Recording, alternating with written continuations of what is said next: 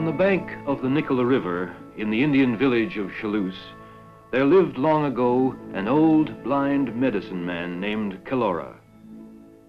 Miserably poor he was, and barely able to support himself and his wife. Though he called himself a medicine man, he did little but dream. For long hours he would sit before his house, basking in the sun. Often his wife upbraided him for his idleness. There are other blind men in the world. They have baskets to make, beads to polish, and twine to spin. And you sit there grinning at the sun. When some poor sick fool comes to you, after every doctor in 3 days' march has failed him, take 4 sweat baths, you say. Fast 4 days. It's 4 of this and 4 of that. Bah! Any fool could give such advice, and get more for the giving of it. The blind man would take no offense, but would sit as though he had not heard a word of her railing. Only one sound was certain to rouse him. The cry of the loon. A strange restlessness overcame him. His blind hands fumbled for his stick, and he would grope his way up the trail by the little creek which flows out of Mammoth Lake.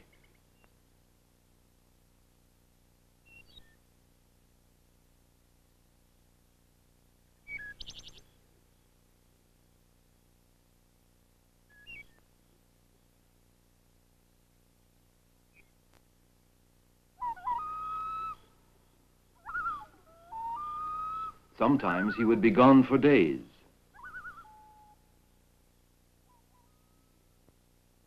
One year, snow and bitter winds ushered in the coldest winter the village had ever known. The hunters returned with empty hands.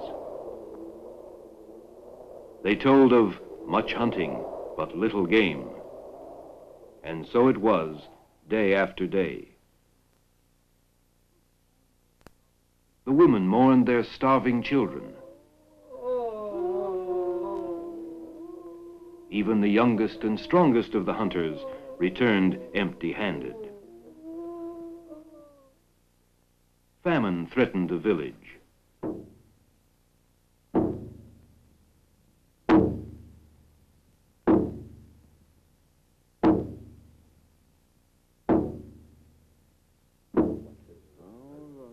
The chiefs and medicine men debated whether they should send the young men to the neighboring villages of Kamloops and Lillooet with articles to trade for food.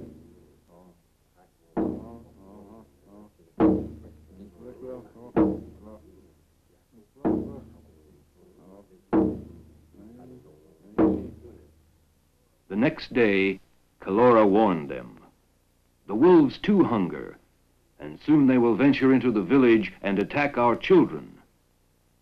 The whole village derided him. Even the village idiot sneered. That day at dusk, they heard the cry of the wolves.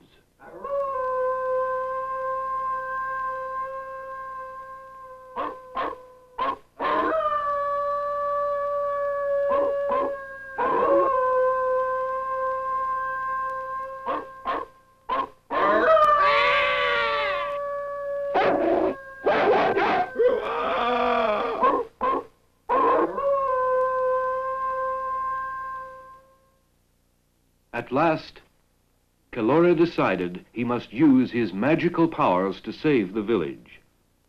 In his youth, he had spent many days alone in the distant hills, communing with the spirits of nature.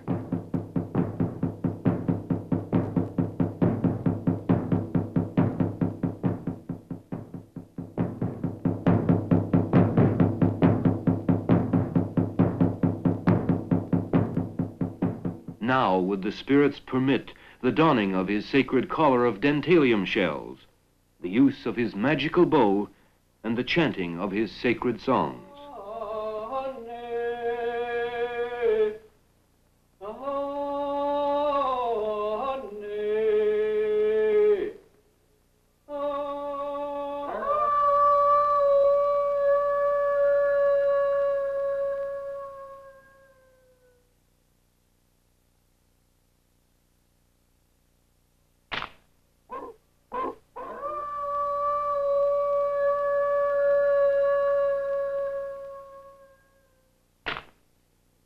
Shot from the magical bow, the arrow could not fail to find its mark.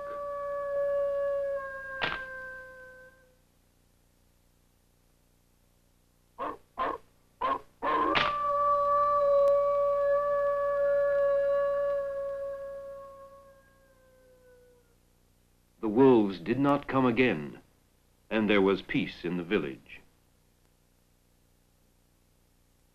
When spring came, Calora determined to go once more into the hilltops to seek his father, the loon. All day he wandered in the forest, listening for that stirring cry, but hearing it not.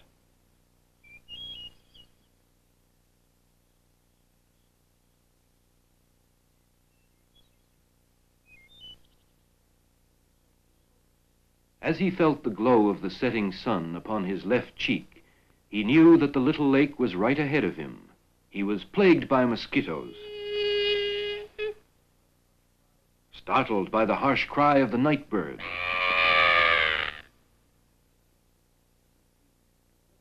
the night winds swept the forest, bringing a thunderstorm.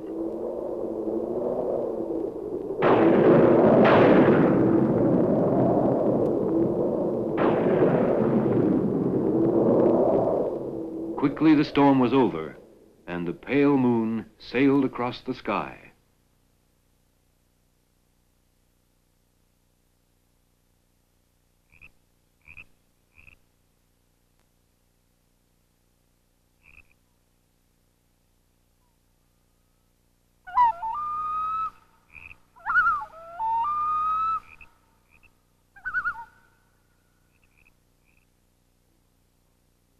"O my father the loon, help me yet once again." A voice answered him. "What is it that my son desires?" "I am blind, my father, and I would see," Calora answered him. "Climb upon my back." Calora climbed upon his back. The loon dived below the waters and swam swiftly and strongly toward the far shore. "Can you see now, my son?" "I see, but not as a man should see, for there is yet a thick fog about my eyes." 4 times the loon plunged into the water and swam beneath the surface.